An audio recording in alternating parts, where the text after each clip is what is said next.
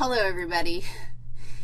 It's my favorite time of the year, the beginning of the school year, time to start new classes, meet new people. I'm super excited about it. So I'm undertaking a task of recording a lecture describing basically some essential points in the course syllabus. It's kind of weird because, you know, as a teacher, one of our jobs is to make a syllabus, and the syllabus, really, I find that I spend an enormous amount of time on my syllabus. I also find that my syllabus over time has gotten longer and longer, and there's a reason for that. You know, as we learn new things, we learn what we should have included in the syllabus in order to avoid a problem that we had.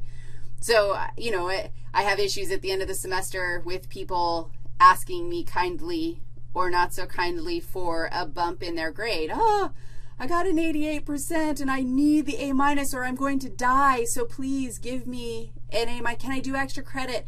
You know what? I throw it in the syllabus after answering that question about 5,001 times. No, I don't do grade bumps. I don't do grade bumps. You got a billion chances to earn points in my class. I don't do grade bumps. And it took me a while to figure out that that was something that I needed to actually include in my syllabus. So this lecture is just to highlight some things and speak to you in more words than what are included in the syllabus, just to kind of give you an idea of what is coming up, what you can expect, and in a little bit of a friendlier way than my syllabus text.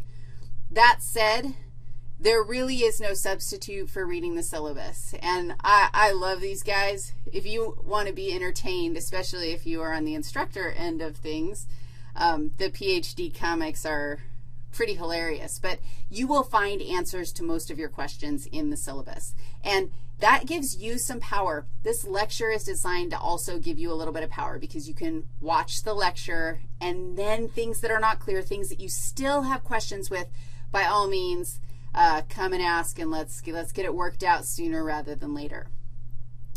One of the things that you either know already or don't know yet, but should know before we get started, is that I run my classes a little bit differently than perhaps what you're used to.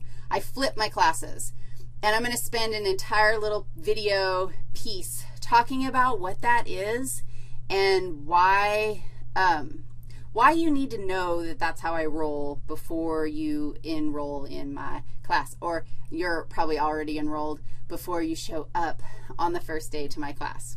So let's talk about what is this flip she speaks of and why in the world would she do it.